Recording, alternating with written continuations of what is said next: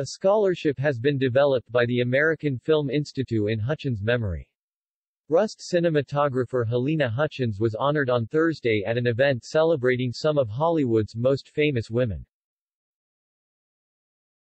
The American Film Institute's AFI Dean and Executive Vice President Susan Ruskin paid tribute to the filmmaker at the RAP Women's Power Women Summit live event, which honors women in Hollywood and the entertainment industry.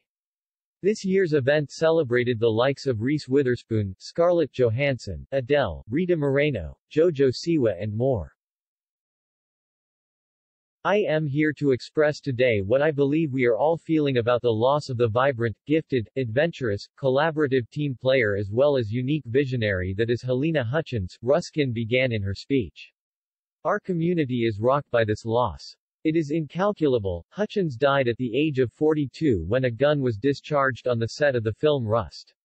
She was hit by a projectile and died from her injuries.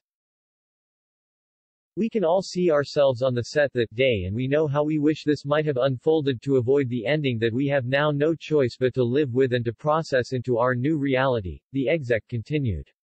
Losing Halyna reminds us of all the times we had to deal with unfamiliar locations, and long hours. She continued, Halyna's death is an awful reminder of how quickly things can turn and how we must remember, always remember, that every crew member, no matter how invincible they seem, is also vulnerable.